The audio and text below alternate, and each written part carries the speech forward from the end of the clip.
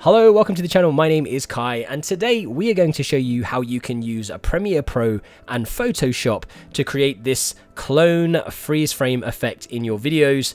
So let's get to it. Okay, so we're jumping off straight away into Premiere Pro, and I'm going to import some pixels footage that I found of this ballerina, and I'm going to go and dump it into my project panel, and then I'm going to go to just a new sequence from clip.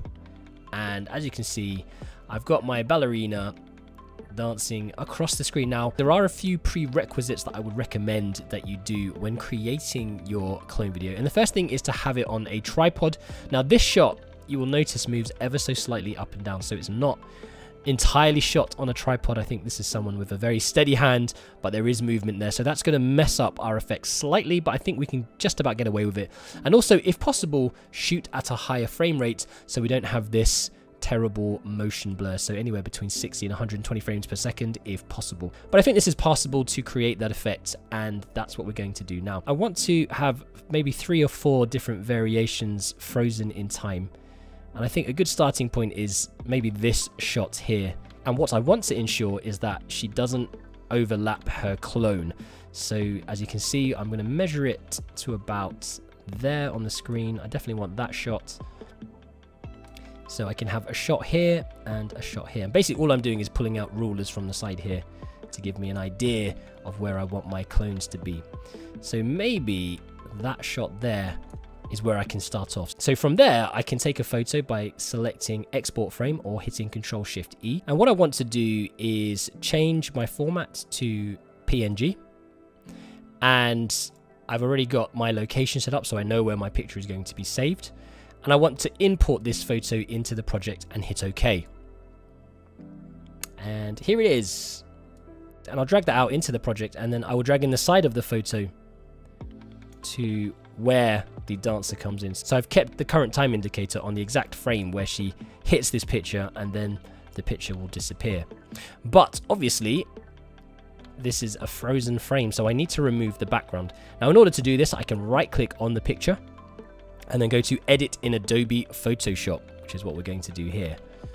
And in Photoshop, what we can do is go to window and select properties. This will bring up a quick actions menu, and we can actually remove the background by selecting remove background. And as you can see, Photoshop has done a pretty good job of selecting my dancer and her clothes, and we can make some additional adjustments if we want to. Maybe we might want to delete part of that dress, so we can just select the photo, come over here to our eraser tool, and maybe just erase parts of that. And you can go and tidy up any part of the image that you want at this point in time.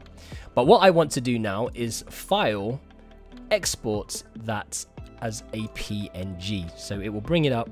And here is my still. And I'm just going to overwrite that and replace it. Now, if I come back into Premiere Pro, what I will see is my dancer jumps into their clone, and then the clone disappears because we've cut it off at that section. And all I need to do is repeat this. And I want a frozen clone in this exact position here. So I'm going to do the same thing. I'm going to take a picture. I'm going to select these options. They're all pre-selected for me because of my previous image. I'm going to say OK. It's imported here. And then I can drag this out onto the timeline here. Right click on it. Edit it in Photoshop. It opens it directly in Photoshop. Again, remove the background. And for the most part, again, we've got an okay-ish picture. I can select the photo and maybe go again to my eraser tool and just erase some of these bits to tidy it up. File, export as a PNG, overwrite my next still and save it. Come back into Premiere, and then again as I move back in time, and what I didn't do is pull this back to the right spot. So now, quick correction, we will see in she comes, and the final picture, I guess, can be something like this. As you can see, it's quite blurry because the frame rate's not very high. So again, we can take a photo, go OK, take our photo, drag it into the timeline, and then remember to drag it to the point of the blue line where the dancer will meet. Right click on it, go to edit in Photoshop, Photoshop opens it, go to remove background, and again, click on the photo and use the eraser tool to rub out any strange artifacting parts. You can spend more time refining this if you want in Photoshop. And then I want to export it as a PNG, replace my original file, save, replace it back into Premiere, and now we have something like this. So that was a quick breakdown of how you can add in freeze frame clone effects into your videos. Really cool effect that you might want to use for your TikTok or social media videos to really improve or enhance your content.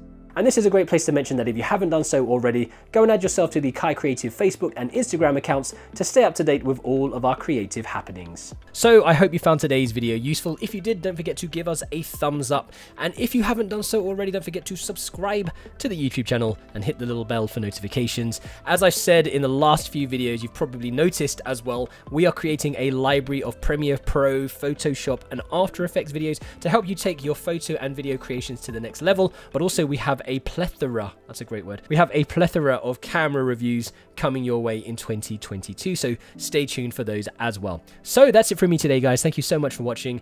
All I've got left to say is stay creative, stay safe, imagine, implement, and inspire, and I will catch you next time on KaiCreativ.